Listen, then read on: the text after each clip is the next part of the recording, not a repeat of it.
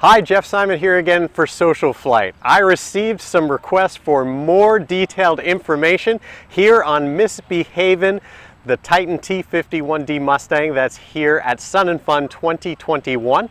So I wanted to give you a little bit more of a tour. It's getting a little late, so the light's a little bit low, but we'll do what we can, and I'll show you a few more interesting things, especially things that some people have been asking about. So let me turn the camera around here, and we'll take a look at it. Now, Behavin, as we mentioned in our last video, uses a Honda engine. If we take a little bit of a tour down here, one of the first things that I wanted to bring attention to is, what is this under the wing? Well, this is the hardware for the drop tanks. That's right, you can actually add teardrop shaped drop tanks on your Titan T-51D Mustang. The way that works is it gets attached on here. They do not actively drop in flight, thankfully. At least I'm hoping no one set them up that way. And basically these different parts here will stabilize. They get adjusted to stabilize the tank. When that gets clicked into place, and then it all goes in through a feed attachment, and then I'll show you inside the cockpit.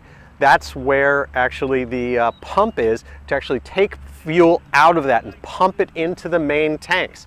Now a quick look here at our gear. This is the landing gear of the Titan T-51 Mustang. Very, very cool. Titan has both the standard and optional gear. The optional 3.5-inch gear is what these are, 3-inch I believe, and it goes up in here. You can actually see a little bit of the mechanism that goes up into the wheel well area. Very, very cool. Lets you see how that works. And then of course down here, that iconic scoop that makes a Mustang look like a Mustang. It's pretty dark in there right now, but you can see that actually is where the radiator is in the Mustang. So we come back from there.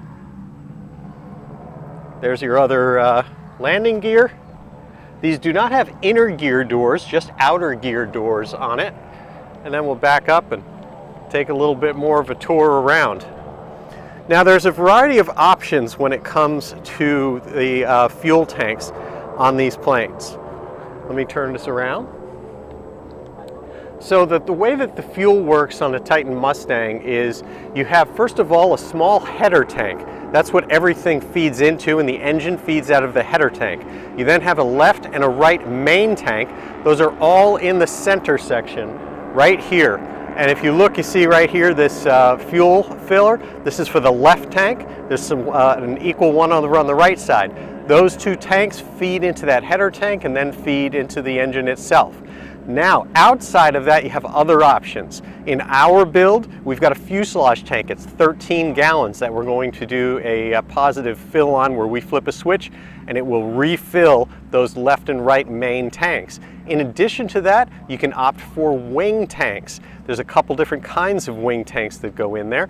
We're going to show you ours. We're using these tubular ones from Titan that hold 3 gallons each in the left and the right. And that's actually similar to what's being used on this aircraft. And you can see as you go out here, there is another filler. So let's go over, take a look at the Mustang over in this area. And lastly, this is very close to the area where our fuselage tank is, but in this, it's smoke. This is where they've put their actual smoke tank, which is super, super cool. They can probably hear in the background here, this is sounds like Team Aeroshell flying overhead. Not sure if I can get them on camera.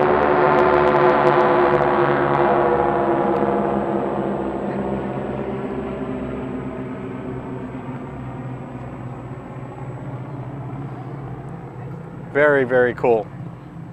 All right, so back to the Mustang.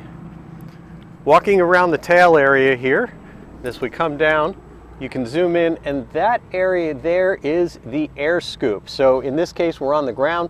The scoop is in a semi-open position, and then behind it you have the tail wheel doors. You saw us build those on our Titan Mustang. So obviously the tail wheel retracts, and then you can adjust that exit door as needed for cooling of the aircraft. We've got our rudder.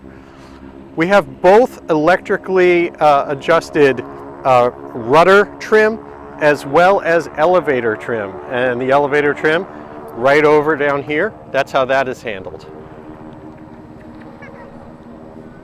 And now comes the fun part again. Climbing up and opening into the Mustang. So let's take a look up here. And we'll go and climb up on board.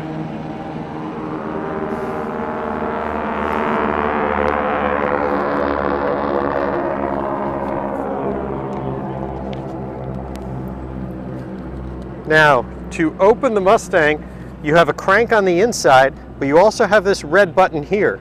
So I'm going to go and push that red button and slide open the canopy. Let's take a look at that and see how we can make that work.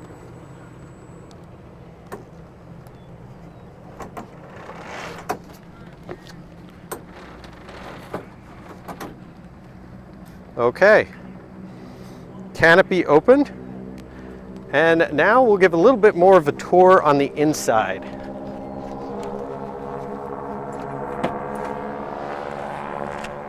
We sat in here before, but we didn't do too much of a tour of what's actually gone. And someone need to figure out how we turn off their GPS. There we go. So, Behavin here has a combination of analog instruments as well as digital instruments, and so which is something I really like. I like having a kind of a combination of that. The most important thing, of course, here on the left, this is your throttle, forward and aft. This is your prop control right underneath it. So throttle and prop control underneath that. Now, this is your gear control. Let me bring down so you can see that. This is the gear control. Bring this up. This is how the gear actually works. And then down below it, the way that they've done it, pretty hard to see in the dark here, actually is the button that actually, the lever, which actually controls that. So, last thing we showed last time, the crank. This is how we crank everything closed. And a very, very cool stick here where you can actually do everything that you need to. So cool stuff, good look here, and of course the cool look going outside and the view outside of your T-51D Mustang. So I hope that helps everybody with a little bit more of a view and a little bit more of how it is, and answer a few more questions on the Titan T-51D Mustang. Until next time, from Son of Fun 2021, I'm Jeff Simon. Blue skies.